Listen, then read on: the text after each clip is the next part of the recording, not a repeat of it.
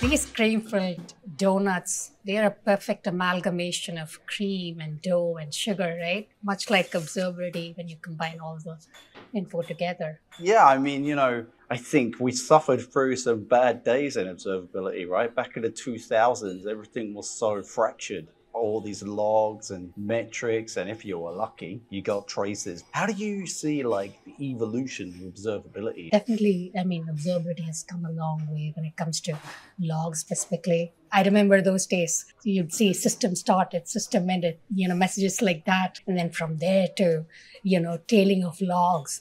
Now here we are with enriched logs, right? How is that like different from what we already have, like metrics and traces? How is it different? So let's take CPU metric, right? So it shows the trend in terms of the data, right? So at 2 a.m. in the morning, it was like 95%. To 5 a.m., it became 70%. And in terms of traces, when you take a micro services architecture, the traces show the different services that were involved and the path it took through, right? And whereas the logs, the enriched logs, is going to give you full context in terms of what exactly happened, and so that avoiding this swivel chair observability that we talked about earlier. So you get all of that context in one place.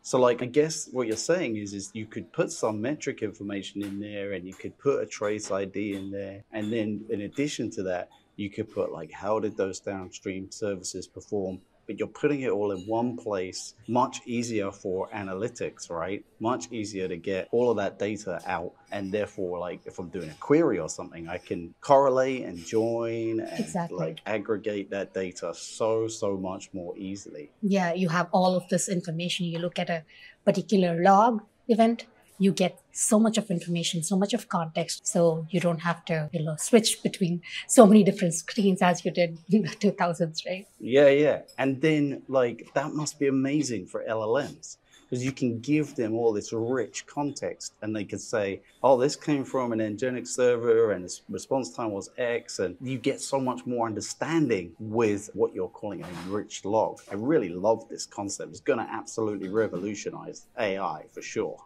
What they do is they take a log that happens at the end of that trace occurring, and then they log all this stuff, right? Like these are big, right? Wide, wide log events, right? They're big, right?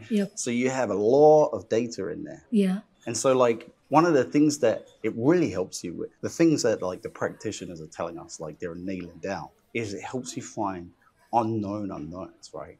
This promise of this industry has always been, we'll help you find the unknown unknowns. For sure.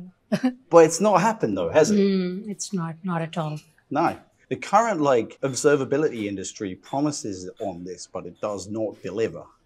And I think the only way they're going to get there is with enriched logs. People have got to start using it. Now, there is some fear because these things are big. So it uses a lot of data. As an SRE, we've talked about cost concerns, right? What do you think like the extra value on top? Do you think it's significant enough to suck up the cost of that?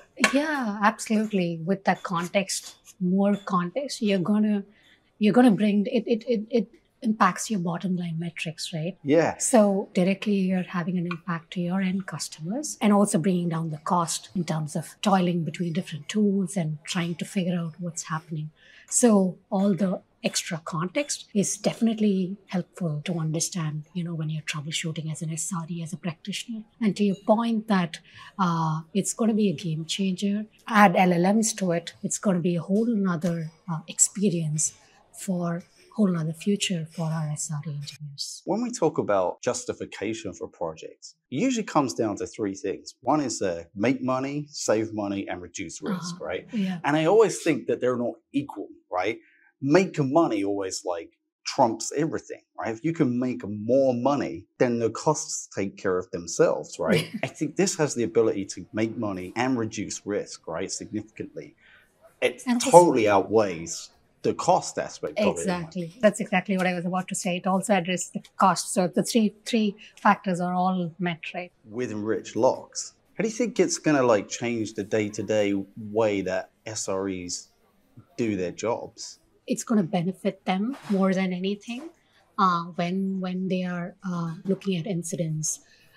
So imagine with more context aware, more enriched logs, instead of getting a customer ID and some timestamp and whatnot, if they have the user ID, if they have the application, if they have the service that's coming from, more and more context added, you're going to have a complete picture of what's happening, instead of like looking at 10 different logs, just one log more enriched, and you have all that information. And so from an SRE's perspective, you now have a fighting chance of actually querying, like you said, from like a user ID or maybe a business identifier like a merchant ID or something like that. And then you can see all of the stuff that relates to that specific user or a specific merchant or a specific machine or something like that. And it makes it very, very easy to both get the data back and then quickly flip it to visualize that data. I'm excited. I can tell you're excited.